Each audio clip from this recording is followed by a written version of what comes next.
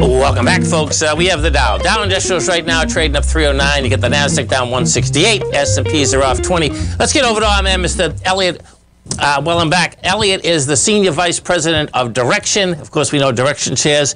We can trade both sides of leveraged ETFs. And in this particular case, because we're coming into option expiration tomorrow with 5.5 trillion notational value that is expiring, which is an 11-to-1 call versus put, folks, okay? This is going to get really intriguing. Eliott, welcome back to TFNN. Hey, Tom. Great to be back. Thank you for having me on today. Absolutely. Well, it's a great day to have you, man, because you just heard those numbers. That's a pretty incredible number. And then on top of that, Eliott, we have, and I know we have the single stock futures, ETFs rather, Apple, plus NVIDIA, and that's the bear or the bull side, folks, at, a 200 or, the bulls are 200 and the bears are 100. Because what's going to happen at the close tomorrow also is that the XLK has to buy $12 billion worth of NVIDIA and sell $11 billion worth of Apple. So I'm sure that you are going to have your hands full. So what do you think about, today we get the S&P, back a little, but we already did hit an all-time high. So what are you thinking about the all-time high out here? Yeah, a few days ago we saw I think it was the 30th all-time high for the S&P this year so far. It did retrace a little bit today. It doesn't look like we're going to have another all-time high. But we've definitely seen a lot of pickup in trading in our S&P 500 leverage products. We have SPXL, triple leverage bull, off the S&P 500, and then SPXS, the triple leverage bear. We actually saw SPXL was last week at least in our top 10 of our ETF suite of outflows, and you see that pretty commonly of traders taking money and gains off the table when they see a run up, especially in the triple leverage products. But no, definitely some exciting stuff, and what you mentioned with NVIDIA.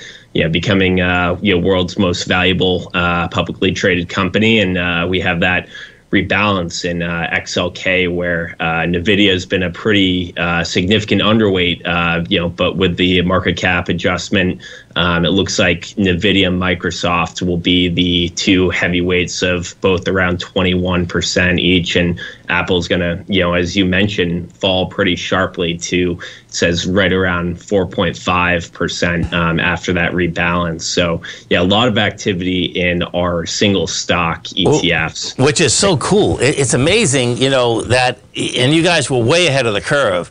You have the best single stock futures that are out there. We're talking about NVIDIA, Tesla, Microsoft, Facebook, Meta. It doesn't, Amazon, right? It doesn't get any better. It's like, okay, what side of the trade do you want? It's really cool, man. There's no doubt. Now, talk to me, because what also happened is that now the retail sales, everyone's been waiting for the consumer to, basically, give it up. And I can tell you through my career, I think they've been waiting for 40 years. We have dips, but you know what I'm saying? It seems like the United States consumer can always keep coming back. Now, I know this was flat, but just talk to me about it, because we can also, trade the consumer stocks either on the bull or the bear side.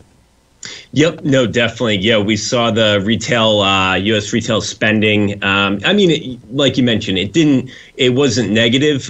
There was a very slight increase in May of 0.1%, and the prior months were revised down. So it looks like it's weakening, starting to weaken a bit, but still, we're still seeing growth, and it's not a tremendous miss. But if you are looking to trade some of the consumer discretionary stocks, we do have a triple leverage bull product. WANT is the ticker.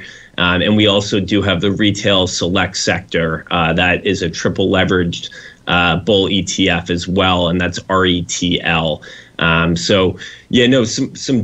Definitely some interesting, we'll see how that kind of shakes out, and if that has any, impact on kind of the Fed and, where they're looking at with, the rate cycle. And it's more, they said they're going to be data dependent. So we'll see if, that adds some fuel to the fire for them. What's so cool, Eliott, is that you know, folks, when you set up these leveraged products, right, what happens is that you have to have swap lines, and in behind the whole structure, you know, it's pretty heavy in order to do that. Now, it's so cool that you guys don't have to worry about that, particularly on a day like tomorrow, right? I mean, because, you know, I said to the audience, I've seen these days, Eliott, that there's no disruption at all in the last hour, even when there's like 4 trillion, do you know what I mean? And then other days, it's like, okay, hold on, the last hour, we're going all over the place. So this one with NVIDIA and Apple's going to be so interesting, because it's like, I'm trying to figure out, you know, they got to get as close to the close as possible in order to do it, to stay, you know, what the XLK was doing. It's like, how do you sell $11 billion worth of Apple? It's like, okay, you know, so this is going to be something else, man. I mean, it really is going to be something else coming to the close. And of course, when we look at NVIDIA, you guys are set up beyond belief. I mean, because the bottom line is that we know hasn't stopped. I mean, we know at some point it's going to stop. But it's really sweet that you can actually get into an equity like NVIDIA and, you know, get 200 on one side, 100 on the other. And I can understand that, because the bottom line is that there's plenty of people that have been shot in NVIDIA all the way up. And, of course, even after they did a 10-for-1 stock split, it went up another $20. It's like, oh, my God. I mean, not normally, you don't know what happens. But that was pretty incredible also. Now, we got to get to gold before we get off, because we got all these folks that, you know, in the metal market. And, you know, like last time we talked, it's really intriguing that inside the ETF structure, there hasn't been as much action as there is in the actual physical gold. Now, my take is that that's going to start changing again. But, of course, you know, we got the nugget and we have the dust.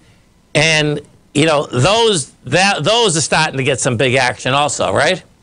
Yes, no, definitely. And what you mentioned, you know, we've seen it all year where the spot price of gold has, advanced more than the miners, and the miners have lagged a little bit, but they have played catch up.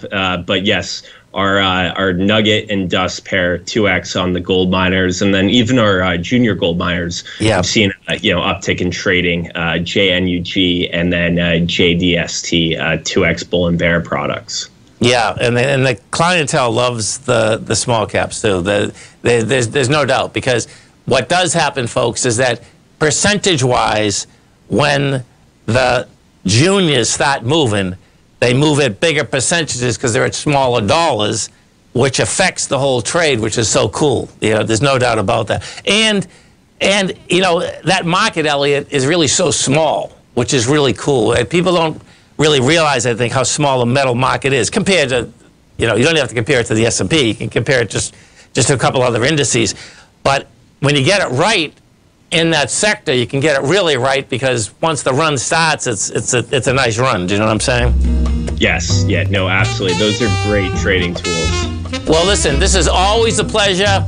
You know, thank you so much for the education. We really look forward to talking to you in the next few weeks. Yeah, thank you for having me. Thanks, Eliott. Have a great one. Have a safe one. You too. Stay right there, folks. We'll come right back. We have the Dow Industrials up 291. NASDAQ is down 172. S&Ps are down 21. We got our man, Mr. Tim Ward, coming up next, folks.